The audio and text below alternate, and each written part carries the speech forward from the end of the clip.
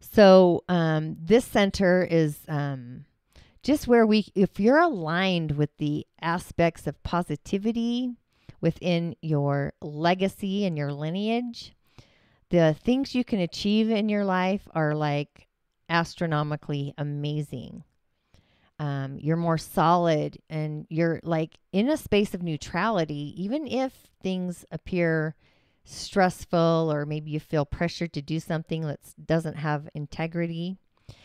And the negative influences or can be from your family of origin and the programming within the surroundings around you. And we lose our focus. And then when we lose our focus in what our personal or our spiritual gifts are that are unique to each and every one of us, we create this chaos of vulnerability. And I feel like this 10th energy center, again, because what's happening with the outer planets, the organic planets, and our physical selves, we're going back in time space to clear up the lineage of disruption that we created in another lifetime within our family line. I hope that makes sense.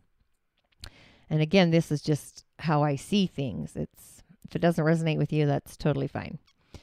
But when we clear our energy self of these inheritances that we really don't want, and they're bringing up that emotional bubbling of chaos, we can cleanse our genetic line and access the ability to just achieve the destiny of our spiritual beingness. So this energy center actually awakens in a couple different times during time and space. When we come into the earth plane, it's actually before we're born, it's preconception.